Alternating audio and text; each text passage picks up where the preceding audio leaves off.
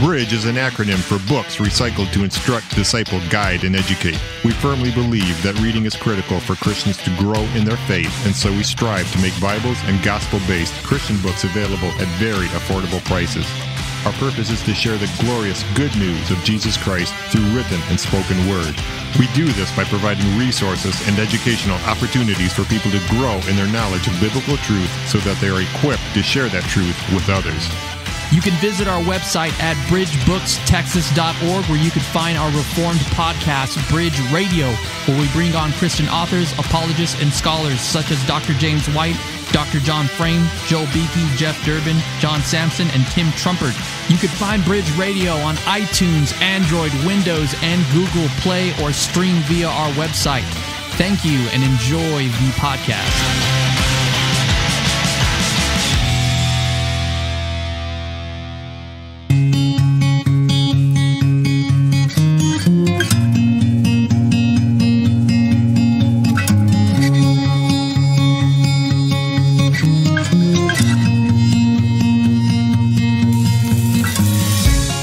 All who believed were together and had all things in common, and they were selling their possessions and belongings and distributing the proceeds to all as any had needed. Acts 2, verses 44 through 45, and welcome back to another episode of Bridge Radio, coming at you from the great state of Texas, proclaiming the gospel fearlessly and faithfully. I'm your host, as always, Julio Ahmad Rodriguez. You can call me July, and across from me, I don't have my co-host, A.W. Varilla. He's actually driving back from the Valley of Texas to here as we speak. He's a very busy individual, and now him and his wife are business owners, so that's the reason why he couldn't make it on this podcast today, but he'll be on the next one. For our listeners, please keep them in prayer that God would give them wisdom, guidance, and counsel. And they're just two Christians that I highly look up to. And yeah, like I said, they're business owners, and just please keep them in your prayers. But AW will be back on next week. But today, I'm very excited for our topic for today, as we teased on the last podcast. We're going to be talking about socialism. Does the Christian worldview give justification for the economic principle, as well as the scriptures? And so we're going to be talking about this. We have a guest who's been on the program before, and he wrote a book titled God Versus Socialism. And so I'll be introducing him in just a moment. But if you're listening to this podcast on whatever platform that you're listening on, please subscribe. We're on iTunes, Android, Windows, Google Play, and we're finally excited to announce we have a Bridge app developed by Subsplash and myself. And you could go on there. You're going to have articles, Bridge Radio, some of our conferences and our teachings, and there's a lot more to come. I'll unpack that on a different podcast. You could also listen to our previous podcast. This is episode 50, so we have 49 to go look at and to go listen to. We've had Christian scholars, apologists, talking about a wide range of topics. We recently did a Doctrine of Grace series where we had John Frame, James White, Jeff Durbin come on and unpack all of that, as well as Rosaria Butterfield come on and talk about her book, The Gospel Comes with a House Key. Excellent podcast, so we recommend for you all to go listen to that. If you want to give and support this amazing ministry, you could visit us at www.bridgebookstexas.org. Click our About/Giving page, and you can go ahead and support us there. We are a Reformed Christian bookstore and coffee shop, and we're just dedicated to discipling and equipping Christians for evangelism and giving them or letting them understand what they believe, why they believe it, and obviously how to share the gospel. But anyway, let's go ahead and dive into our topic for today. Like I said at the beginning of the program, our guest has appeared before. His recent book, which we had him on, was titled The Problem of Slavery in Christian America. It's a book I highly recommend for people to go read. He's the president of American Vision, and he's authored more than 20 books and has been featured in several audio and video lectures on various topics of apologetics, church history, and economics, which we're going to be talking about today. He's written a book titled God Versus Socialism, and it's a very, very, very relevant topic today, as socialism almost seems to be a fad. And so just thank you so much, Dr. Joel McDurmon, for coming on to the program, brother. Again. Yeah, it's my pleasure. Yeah. So this is a kind of weird confession I'm going to make to you, and I was kind of debating on whether I should let you know this, but I have this weird, what if I was ever given the opportunity to direct a Pixar film, a Disney film, so more of an animated film, and I love Western films, by the way. So I have this, what if I was ever given the opportunity to do a Western animated film? And so, as people know, you don't bring on actual people to come on to the animated film, obviously because it's animated, but you get people to play voices. So whenever I come across people who have very unique, interesting voices, I sort of cast them into this what if animated film. And the first time I ever heard you in your debate with J.D. Hall on theonomy, and the first time I was listening to you, I go, you know what, this guy would be a very good voice for the main character or a sheriff. Nice. For my film. Nice. I'm flattered, but I'm just hoping it happens because I'd like to sign that contract. Well, if I ever was given the opportunity, man, I'll go ahead and let you know. But that's just something very weird about me. I come across people with very interesting voices, and whenever I come across them, I'm like, they would play that character in my animated film. So just something weird about me, man. Anyway, so yes, socialism. As we're diving into this topic today, I've come across a lot of people who really don't know what socialism is. It could be because they just really never properly understood it, and so I just wanted to give the opportunity at the beginning of this podcast for you to answer the question of what is socialism, and really how does it compare to capitalism, more of a free market? Well, that's a great question, and it's often debated. The way I deal with it in the book is this. Okay, technically, if you try to use that term, say, oh, hey, Bernie Sanders, for example, is a socialist, you'll hear opposition from the left and say, well, no, not technically, because the technical definition of socialism is the state owns the means of production. Mm-hmm. Okay, and well, okay, in that sense, he's not a socialist. And so they'll say, well, then you can't claim a socialist. Right now, currently, by the way, the right is doing the same thing when people call Trump a fascist. Or say something's fascism. Oh, no, that's not the technical definition of fascism. And actually, I think Dinesh D'Souza's movie is making that point now. It's actually the left. Fascism is a leftist idea. Well, okay, the problem with all of that is it really gets into the weeds quickly, and we've got all kinds of technical caveats laying aside. When I talk about socialism, particularly from the perspective of the Bible and in my book, it is the negation of private property. Okay. I don't care if you do it to the nth degree, like some communist, like the most radical communist, or if you do it just a little bit. When the state starts interfering in the ownership and use of private property, and that's when I say, okay, this is socialism. And I now that may be too radical for some people, right, toward something like a libertarian concept, but that's where I stand, and I think that's what the Bible means. Thou shalt not steal applies to everybody, including governments. So if you take it in a very simple perspective, God has always been a God of private property, and he has delegated that to mankind. He did it when man sinned. He kicked him out of the Garden of Eden, and he put up a divine no trespassing sign in the form of an angel with a flaming sword. Okay, you cannot cross this boundary. And that's what private property is about. It's a boundary you're not allowed by authority to cross. And so that was God's no trespassing sign, and that's where we kind of learn that concept.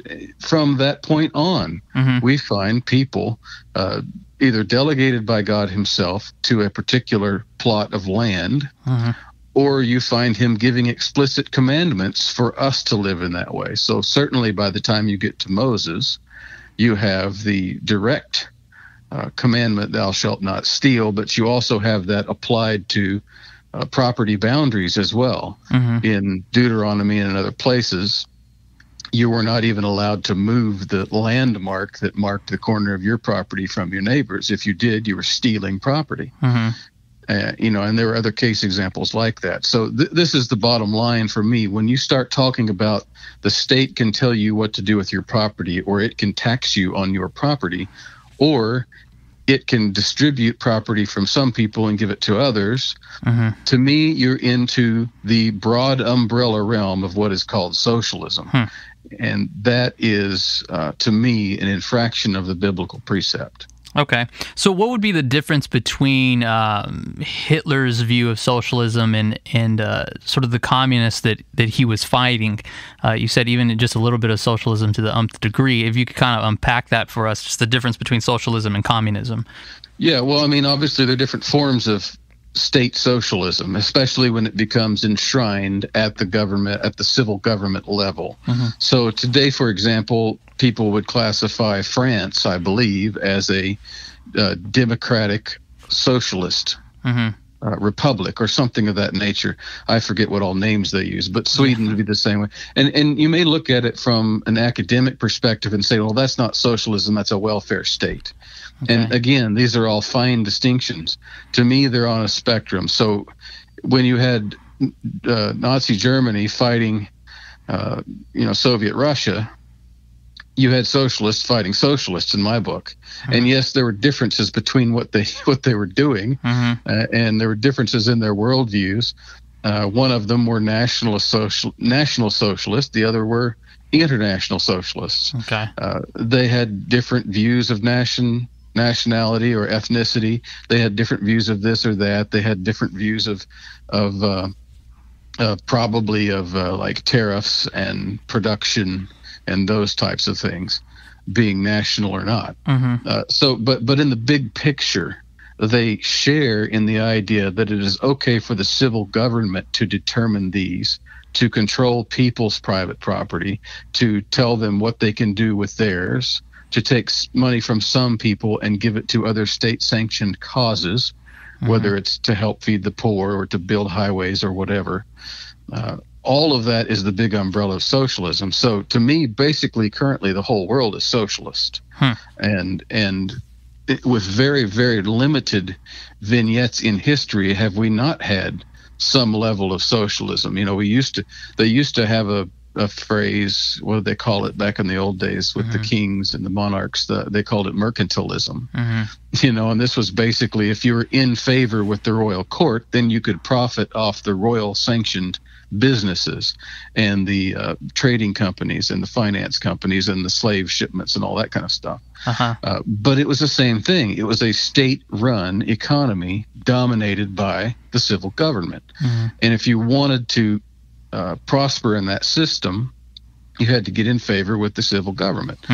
It's no different to me than from God's perspective, from the perspective of the moral principles of God's law.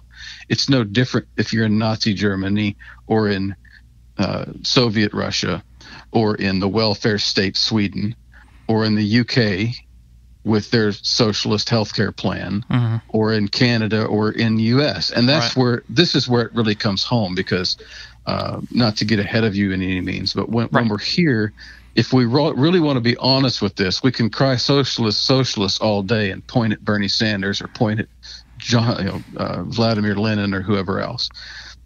But if you're participating in the local public school system, you are participating in some form of socialism. Okay. And in fact, that's probably the most socialistic institution in our country. In that case, the state does own the means of production. I mean, it's unmistakable in that case. But, you know, our Social Security system is the same. Many of our healthcare systems are the same. Medicare, many of our systems in general are the same. Okay. There is socialism there on our watch, and Christians and conservatives not only participate in it, we fight to keep it. Okay. And so that's where my book really hits home. You know, we can criticize those socialists out there all day long, but until we're willing to get real about it for ourselves, then the sermon's not hitting home. We need for it to hit home. Yeah. So I know somebody could probably be listening to this podcast and be like, wait a minute, Joe, you're against the public school system or even social services or maybe even universal health care, because all of those especially from the people I have talked to, see that as a good thing, and we're all sort of contributing to this end. I guess why would that be bad? You know, is an objection that is commonly raised, and so I definitely would like your response to that. Absolutely. Well, here's the bottom line: if something is good in society and everybody agrees that it's good, then you should not need taxation to support it. That's the bottom line. If everybody says this is so good, and it is so good, and it's obvious to everybody, then they should be willing to support it, to pay for it privately, or to support it through public charity. Not public charity, through private charity. And so when I look at the school system in particular, and we don't have to dwell on that. We could dwell even on fire services or a number of other things. There is nothing the government does that cannot be done better by the private sector, with the possible exception of the administration of justice. And we could even talk about that, I think, but that's for another discussion. When it comes to the punishment of crime, that is something we don't want the free market doing, or we don't want companies having the freedom to do without, certain types of oversight, legal oversight. But when it comes to education, when it comes to healthcare, when it comes to social services, when it comes even to fire protection and a variety of things, there is nothing the government can do that cannot be done better in a competitive free market. And this is proven over and over again in every area of life. I mean, just take healthcare, for example. Christians and conservatives understand this when it comes to healthcare. We were the ones crying the hardest and the loudest when Obamacare, the push for Obamacare was coming. And we were fighting against single payer system. We were fighting against government takeover of healthcare. And what was the main thing we all said? This is not the government's job, and the private sector can do it better. Now, I'll be the first one to admit, there's a lot of corruption in the private sector. Well, okay, that's the government's job. Go fight the corruption and let the free market be truly free based on moral principles. But it doesn't mean the government needs to take us over. And when the government takes it over, people lose choices, prices go up, you have all kinds of wait times go up, quality goes down. That has been proven in every place it's been ever tried. And so why would you want this in the case of healthcare? Well, take the same thinking, something we know is true, it's obvious, it's easily provable, and go apply it to education. Go apply it to the other areas in which our governments, plural, have complete control. And it seems radical to us at first, because when it comes to something like education, we've never had a time in our lifetimes when it wasn't a government function. So we don't have any frame of reference for anything else. We just assume education, that's something the government does. That's something the government provides.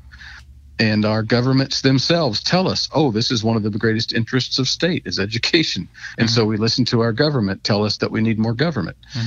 Isn't that the way it always works? But historically, this was not the case. In America, there were no public schools before 1830. There were no, with very, very few exceptions, there were no government-funded educational institutions before 1830. And then they started to ramp up in the 1830s. But even after that, even up into the late 19th century, you did not have a wide proliferation of public education facilities. And yet, in most cases, literacy rates matched those of other places in the world. Now, obviously, there's a lot of issues in there. I've written the book on slavery, so I know all the history behind that. It's terrible. But again, that is a government-imposed system.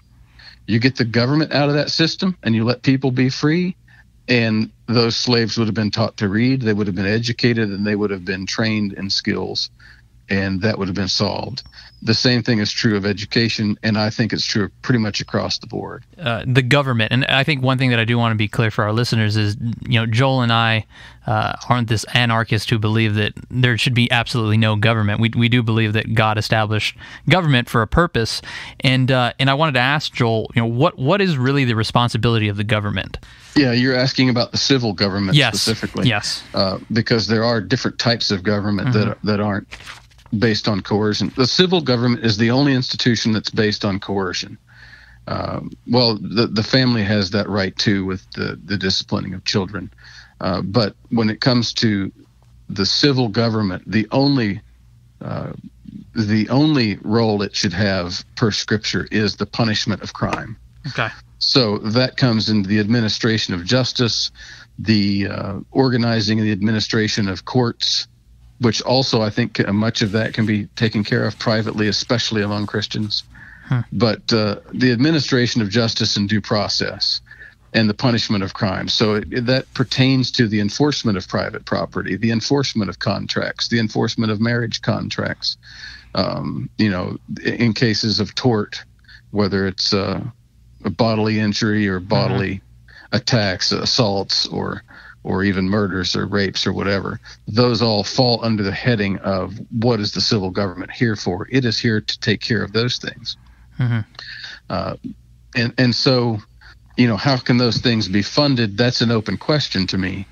But when you start talking about taxation of private property in order to fund education or to fund other things, to me that is crossing the line into what I would call socialism, broadly defined. Yes. So, but the government, certainly there's a role for the civil government, but there's a greater role for family government, for the free market, which is essentially a government under God, governed by moral rules and business ethics. And then there's a church government. And those are the primary institutions in society, according to Scripture. The civil government is kind of a last resort backup for when people don't follow the rules. When people do harm other people, when people do steal from other people, it is there to bring restitution and rectitude to those situations. But when we talk about government, we need to have that larger scope so that we realize the greater responsibility, the greater emphasis on Scripture is on the free market among men, such that there are family governments, and not to mention self-government and church governments and private institutions. All of those things work as governments. You can in the Middle Ages, even, you had a tremendous network of private governments that governed the markets.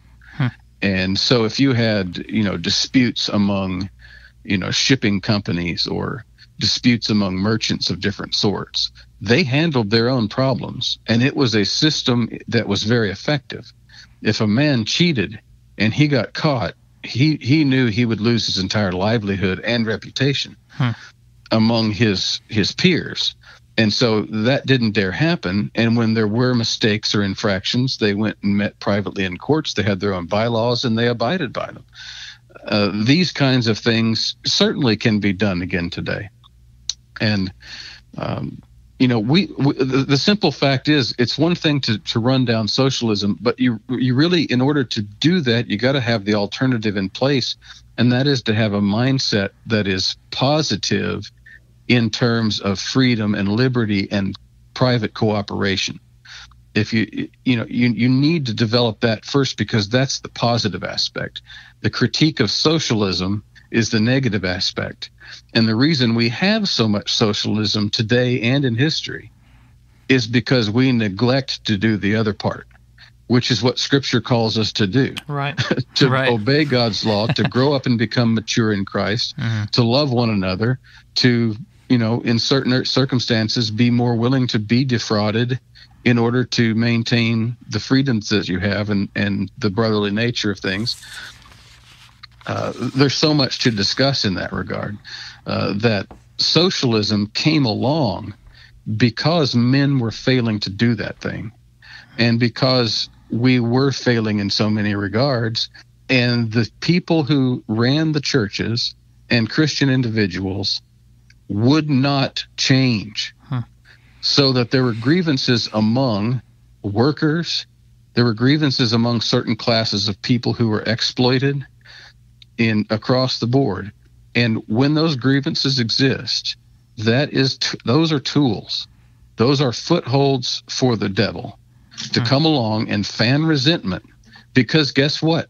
It is a legitimate grievance. And when the church and private individuals in society will not address the grievance in a brotherly manner, that becomes a foothold for Satan and socialism comes in through those doors. And it has been very successful in doing so, so that they appeal to that. Now, the other ground, of course, is envy. If you look over at your neighbor and he has a bigger house and better car than you do, and then Satan whispers in your ear, well, this guy shouldn't have more than you. You deserve more too. Well, that's just nonsense. But, that doesn't mean that guy is not envious too, and that he's not using all kinds of coercive and shady means to get what he's got, and exploiting people. And historically, if you don't have mass exploitation, it's very difficult to make any kind of socialist appeal work. There's got to be some kind of grievance there in enough people's hearts to get a political foothold. And in my opinion, especially after the slavery book, it's always on the backs of the failures of the private Christians to begin with. It's always on the failures of the church's backs that these things come in. Right. So go ahead. According to multiple outlets, kind of just going off of what you were saying, socialism is on the rise. We have the Chicago Tribune. They wrote an article titled "Why Millennials So Hot for Socialism," and we have, like you brought up, Bernie Sanders is a huge advocate for, quote, democratic socialists, and then now we have Alexandria Ocasio-Cortez coming in, and socialism is definitely rising, especially amongst a certain political party, and I just kind of wanted to get your thoughts on why do you think it's gaining so much traction today? Well, I mean, I have mixed thoughts about that in general. Several things come to mind. First of all, it's only rising relatively speaking. I mean, okay, in the 20s or earlier, we had an actual socialist party active in the United States, particularly in the upper Midwest and Minnesota and whatnot. We had a socialist candidate for president. Okay, he didn't even put any, he didn't even have any adjectives out in front. It wasn't democratic socialist or that or this. It was socialist, all right? It was a socialist party. And his name was Eugene Debs, if I remember correctly. And there are all kinds of ties to other socialist parties. So, I mean, historically, we've had these things. If you look at Franklin Delano Roosevelt and the New Deal, that gave birth to a lot of the policies we have, and then LBJ, that whole era, there were people drafting proposals for government policy for single-party healthcare systems in the 1930s already, and 1940s, and these were being, the people thought these were going to be proposed and become legislation at that time. These were people that were bureaucrats in the system. There's a great book about it, and some of it's in my other book, Restoring America. But the point is that administration was strongly socialistic. And if you go back and look at corporate tax rates from that era, you're talking about, in some cases, the corporate tax rates in the highest bracket were way up in the high percentages, like 70%. Okay, that is completely unthinkable today. Yeah. And when Trump's tax cuts, whenever they were a while back, got passed, it was I can't remember the exact percentages, but it was something along the lines of cutting from 32% down to 28% in the top bracket. Okay, this is child's play compared to what we used to have in corporate taxes. So is socialism on the rise, really? No, I think there's sentiments among some people that are able to get a following among young people. And the truth is there's two things going on there. Number one is, for most of those young people, the only frame of reference they have for life is Donald Trump.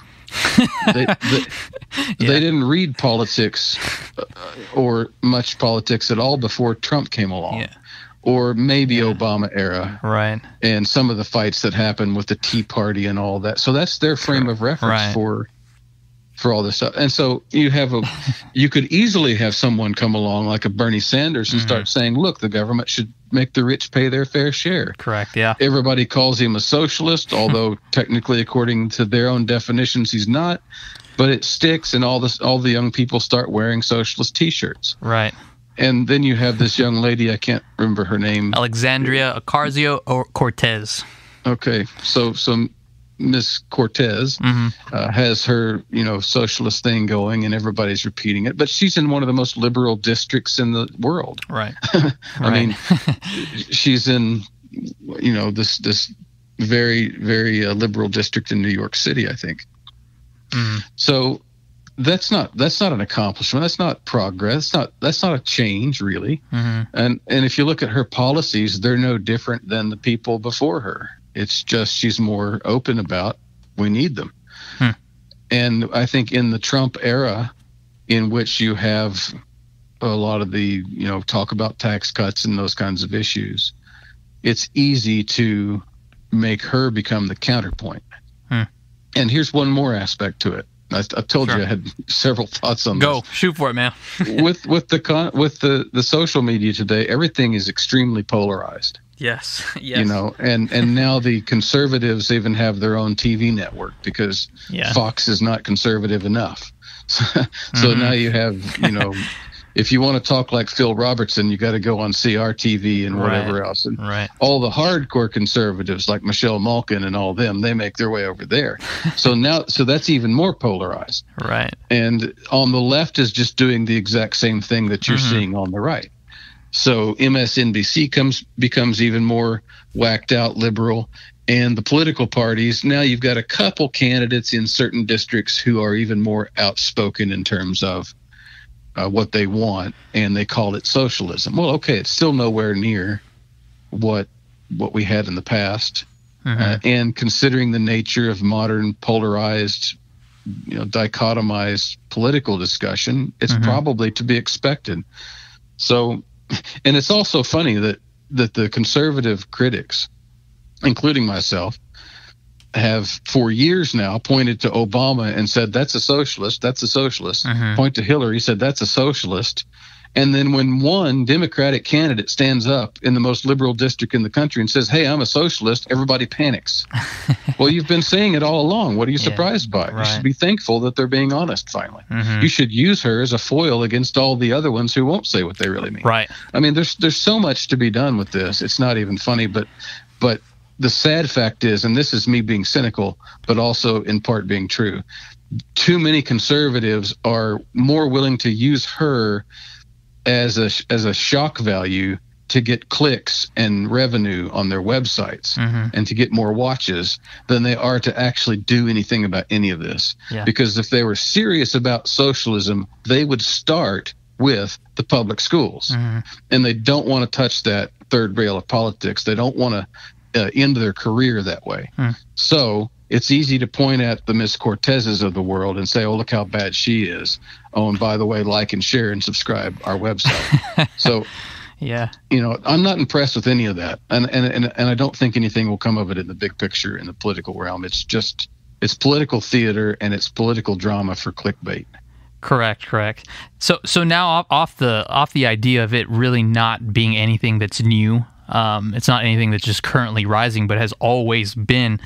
In your book, you do address just the history of socialistic thinking, where the state is in control of property and the lives of people. That goes far as back as we go, and now really what I want to start doing is kind of going into actual scripture, and just making a sort of a justification off the Bible of socialism not being a biblical idea. But just going back to my point, if you could kind of unpack that, where socialistic thinking isn't really anything new, and especially within the last 100 years. If you could talk about that for a moment. Yeah, certainly. I mean, the book starts off with the question, who is king? And if you don't answer that question correctly, you're in worlds of trouble. And obviously the answer is Christ. And I begin with 1 Samuel 8, if I remember correctly. Keep in mind, I wrote this book, 10 years ago now? So it's hard to say that I've been doing this for over a decade, but it's happened. And I don't have any lines on my face or gray hairs to show for it, I promise you. No. And so 1 Samuel 8 is where the leaders come to Samuel and say, hey, we want a king like all the other nations. And Samuel says, no, don't do that. It's not a good idea. Stick with what the law says. And they say, no, give us a king like other nations. Samuel's grieved. And God says to Samuel, go ahead and give them what they want. It's not you they're rejecting. It's me they are rejecting. But I want you to go and tell them what's going to happen when they have a king like the other nations. And that famous passage in 1 Samuel 8, beginning around verse 10 or so, going through the list of the things that would come from having a king like all the nations. And it included taxation at 10% include the conscription of sons and daughters to be government employees and to be military conscripts, and a whole list of other things. And this was enough to be like a terror to God's people. You know, if you can think about that, having a single tax and that 10%. Tax being 10%, as a terrorizing of people. You know, there's not a single Western nation today that would not have to cut its taxes by at least 75% in order to get to that in total. Right. It's just crazy. So anyway, but that's where it starts. And God considers this judgment. And that's where I start with the book. People have no idea what liberty and freedom are. They don't study the Bible for these purposes. And when they do, they don't really seriously apply them to themselves. They apply it to get rid of their political foe. Get rid of the socialism in your life. You know, structure your life so that you can live free. The reason we have all those socialistic candidates is because of this. But anyway, sticking with the Bible, it goes on from there. And that principle was there with Samuel. So you're looking at 1000 BC or so, maybe 800 BC. And but it was before that, because you see it in Egypt. There are stories in Scripture of the conscription and the wealth redistribution and the ownership of all wealth by the state under Pharaoh.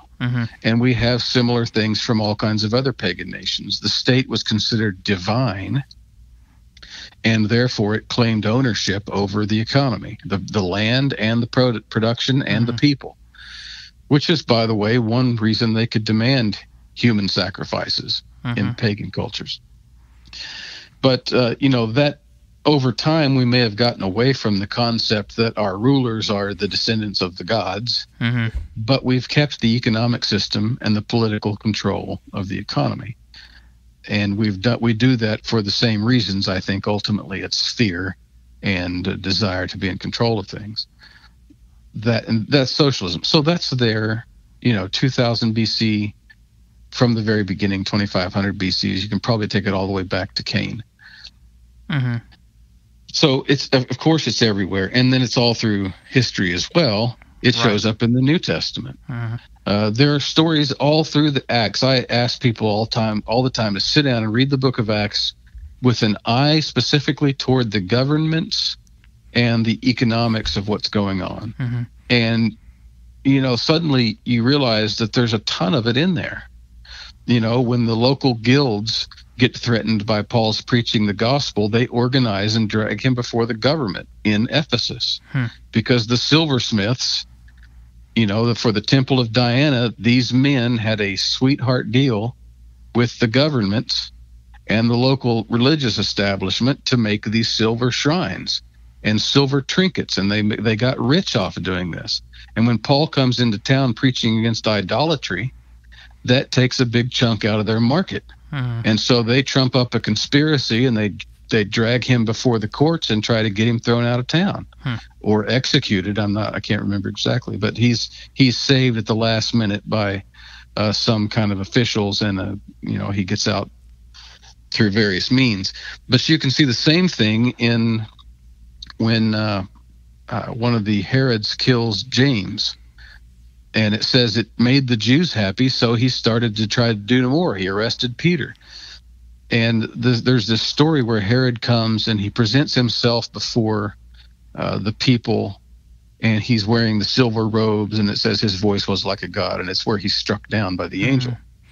Well, that story begins by saying that the people he was talking to were from a neighboring region who liked Herod because their country was nourished by the king's country.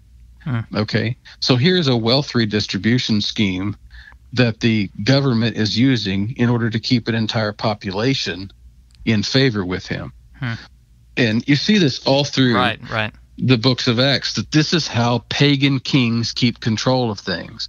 And the Christians are supposed to stay out of it. The Christians are supposed to preach the truth and preach the gospel to it. And you see that in many places. And now, what is the flip side of this? Because here's an objection a lot of your listeners will have, and it's a legitimate one. What about all the poor people that are going to fall through the cracks? You can't just pull up the public school system and leave all the people who can't afford private schools to go fend for themselves. Well, that's right. So without a system of charity in place already, a means to educate those people through the church, through trade outreaches, through all kinds of civic affairs, that is a legitimate problem. And that's the thing. If we don't have the free alternatives to do it, we can't get rid of socialism. And that means if the church doesn't rise up and do it, who will? You know? And so I look at some of these narratives in the book of Acts. Christian people who advocate socialist policies will often look at Acts 4 and 5, where they sold their properties in Jerusalem, right, and handed off the proceeds, distributed it evenly to everyone who had need.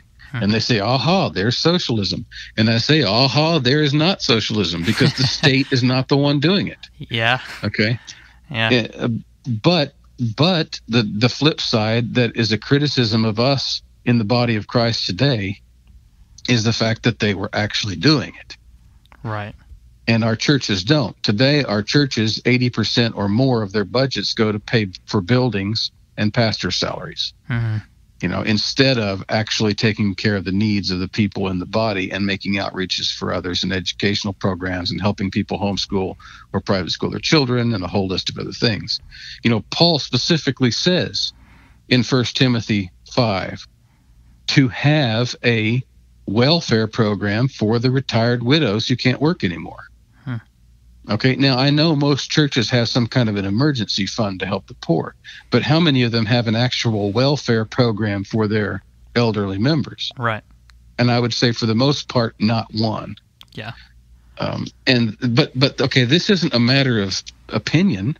This isn't a matter of you're a socialist or a capitalist or whatever. This is a matter of a direct commandment from Paul to the church. Right. Right. Yeah. So why don't we preach that and emphasize it? But instead, when our retirees become old, we send them to the state and Social Security. That's their safety net. Yeah. So that, you know, it takes a mindset change on behalf of the Christians, and that's why, you know, when I wrote that book, yes, all these Christian socialist ideas like Campolo and Ron Sider and Jim Wallace, all those guys, their erroneous notions need to be debunked. However, the one thing they're doing that the rest of the church is not is they're actually meeting the need, or they're trying to meet the need. And that is always their starting point. Who's going to take care of the poor? Who's going to help the homeless? Who's going to help the AIDS victims? Who's going to help this or that? And that's where we fail, because we pass them all off to the state. And in doing so, the conservative churches are justifying the welfare state just as much as the leftist theologians are, who advocate for it explicitly. Okay. Because we won't put up anything to meet those needs ourselves privately. And that is the key. If we don't have a private alternative, the pagans will sweep in and fill the void. And that is what has always gone on, and it will always continue to go on. So that's become my message now, is a lot of the focus in that book where it was critiquing the liberals, I have now turned to being a message to the church. If you don't change, you will suffer the judgment. And that has been true all through history, and it will continue to be true. So we need social action. We need proper worldview, and we need to put them together. So... Right, correct. There's another thing that I definitely wanted to discuss, which is you mentioned up Acts 4 and 5, and you mentioned, well, it's not the state that is having everybody come in and redistribute their possessions and belongings, but there's also the other aspect of Ananias and Sapphira, who lied to the apostles, and how they even said, the apostle said that what wasn't what you had yours. And so and I definitely wanted you to talk about that specifically, because I think that kind of brings up another aspect to that, to sort of that objection towards us in regards to socialism. No doubt the socialist argument has always been there, that because they were selling these properties and distributing the wealth, that is kind of they wouldn't say mandatory, I don't think, but the expected ethic for Christians. Correct. That you sell your riches and give everything you have to distribute to those who have need. And that was not what was going on. And there are actually a couple of layers to that. I'll say the one you're asking about first, and then I'll back up and give another part of it. Sure. But the main one is Peter explicitly tells Ananias and Sapphira, wasn't it yours to do what you wanted with before you sold it? And he says, even after you sold it, was the money not yours to do what you wanted with? Yeah. Okay. So they were not punished for not giving everything. They were punished for lying about what they gave. Yeah. And there's actually more theologically going on there I'm going to be writing about soon, but that's enough to get the point across here. Peter explicitly tells them, even after you bought it, the money was yours and you can do what you wanted with it. You didn't have to give any of it. But the other layer behind all of this is it wasn't just a philanthropic attitude that just overcame the Christians and they started selling all their property and giving everything they had to the poor. Keep in mind, this is taking place in Jerusalem in the first century. The disciples had just a couple months prior to this sat at the feet of Jesus, who said, do you see this temple? Not one block is going to be left upon another. And he gives them the Olivet Discourse prophecy saying that this entire city is going to be destroyed. Everything in it's going to be burned. Everything's going to be leveled. And not one block is going to remain standing. Right. Well, if you really believed what Jesus said, and he said this is going to happen in this generation. So if you really believed what Jesus said and you owned property in Jerusalem, what would you want to do? You would want to sell it and get out of town. And so these first century Christians who owned property in Jerusalem had no problem whatsoever selling that property. They wanted to get out as soon as possible because they believed what he said. And sure enough, it happened in AD 70 that the whole city was destroyed. So yes, but then again, yes, they did distribute proceeds to those who had need. But there was a whole lot more to that story overall, especially in regards to the future they were looking for, right, as they were leaving that city and what was coming in the future. So, right, very interesting stuff, and it always has been. Right, and going back to the Old Testament, in the tithing, was that by coercion? I've never thought that it was by coercion. I believe it was a command from God, and you were required to do it morally from God. But if you didn't do it, there was no civil agency that could come around and collect. It was not a tax in that sense. Right. There was nobody who could come demand it from you or confiscate it from you if you didn't pay, and nobody could take your property if you didn't pay. Okay. So it was a voluntary honor system, and people knew. I mean, if you truly believed in God and believed what he said, they would do it. And in many cases, they did do it. Now, when there is a story in the scripture when they come back from captivity under Ezra and Nehemiah, that they reinstitute the tithe of the land, and they do send out agents to go collect. But it does not say that they had the authority to take it if people were unwilling. And even if it did, I mean, that would be something that Nehemiah and Ezra had come up with, not anything that had been prescribed in the law of God. It was just a matter of convenience to get the job done, or maybe some kind of, little persuasion. But there was no coercive aspect to it. There was certainly no civil government aspect to it. So, however, what we've done is we've replaced that with a modern secularized version called taxation. Yeah. And they can take your property. They can confiscate your funds. They can raid your bank account, etc. Here in the podcast, we're talking about private property and the government being able to tax your private property.